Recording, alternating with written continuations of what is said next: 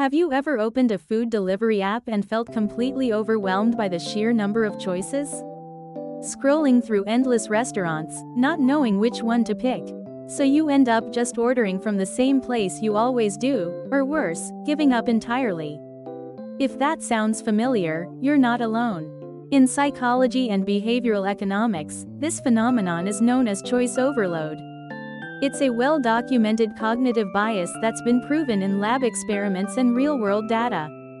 When we have too many options, it takes more time and effort to make a decision. Sometimes, we walk away without deciding, and abandon the purchase altogether. Today, I'm diving into a fascinating new research paper that reveals how this choice overload plays out in the food delivery apps we use every day.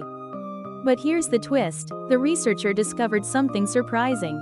More choices affect new customers and existing customers in completely opposite ways. Let's break down this intriguing research together. The study analyzed years of consumer behavior data from a major U.S. food delivery platform. The researcher tracked key metrics like the number of available restaurants, new user acquisition rates, and how often existing customers placed orders. The study wanted to understand how does the number of choices actually impact user behavior. What makes this study so powerful is that it didn't just look at what happens when there are a lot of options. It specifically distinguished between first-time users and long-term, existing customers. This approach shined a light on a more complex consumer psychology, and the real challenges faced by platform operators that were previously overlooked. And the findings? The study uncovered two crucial truths. First, the good news. When more restaurants joined the platform, it attracted significantly more new customers. This makes perfect sense. A diverse selection of restaurants makes the platform more appealing to people who haven't tried it yet. More choice equals more attraction for newcomers. But here's where it gets interesting and problematic. For existing customers who were already using the service regularly, adding more restaurant options had the opposite effect. More choices actually made them order less frequently. Why would this happen? The researcher identified psychological factors at play. First, information overload. When faced with too many options, customers often avoid browsing altogether. It's just too overwhelming to even start.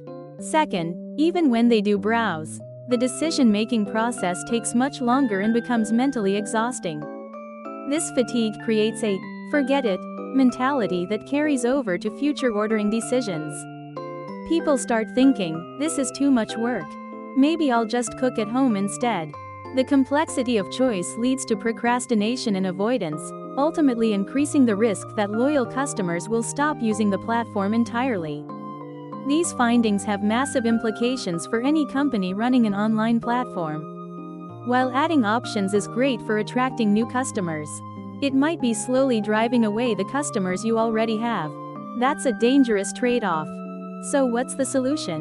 The researcher tested personalized assortment, essentially using each customer's order history and preferences to curate a customized selection of restaurants and menu items. Simple concept, but the results were remarkable. Their simulations showed that implementing personalized curation could boost existing customers' weekly purchase frequency by up to 22%. Here's what we learned today. This research brilliantly illustrates the choice overload problem through something we all relate to: ordering food online. The key insights are twofold. To attract new customers, offer abundant choice. To retain existing customers, offer curated, personalized choice. Having lots of options feels like freedom, but it can actually become overwhelming and exhausting. This study offers valuable insights not just for platform designers, but for all of us to better understand our own consumer behavior and decision-making patterns. If you found this video interesting or helpful, please hit that subscribe button and give it a thumbs up. I'll see you in the next one.